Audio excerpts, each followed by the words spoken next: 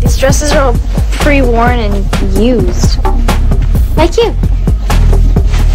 Hey, this is my pile. Get your own. Says who? Let go. I was looking at this one. Stop it. No, you weren't. Why do you even care what you look like? He's not even gonna be there. Little Queenie fall down, go boom. You're so mean. You're so pathetic. Jerk. Guys. Oh! Juliette, Shelby, get over here! Stop it! Stop it! Come Both on! of you! Okay, tennis shoes and sweats on right now. Do it. And you two clear out.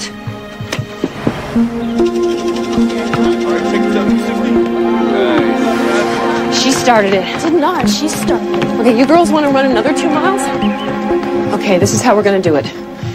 You'll each get a chance to present one side. Juliette, you're first. And you're going to tell me Shelby's side of it. What?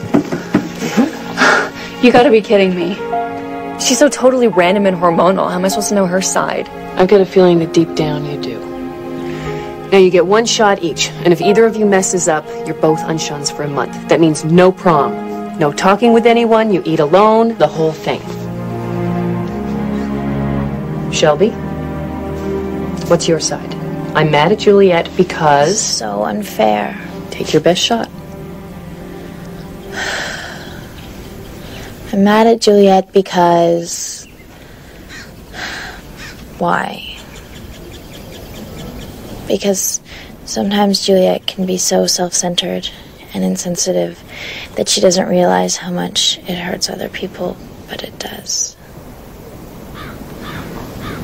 Is that right? Okay. Juliette, it's your turn.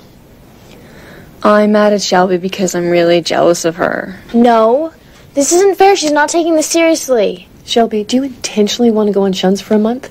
Do you want to miss the prom and everything? You're asking as if I care.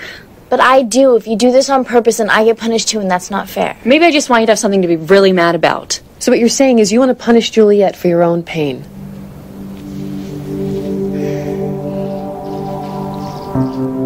I'm mad at Shelby because...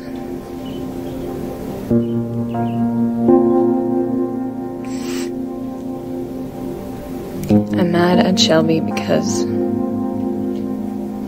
I know she's sad and depressed. But all she really knows how to do is be mean to everyone instead of owning it. Yeah. High-priced shrinks have a nice word for it. They call it spoiling. Spoiling? Yeah.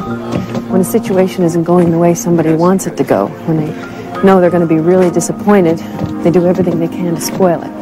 You know, ruin it.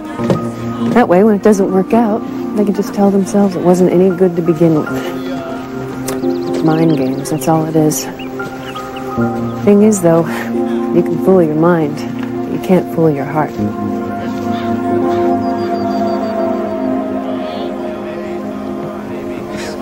What? Oh, nothing. You can't fool your heart. Shelby.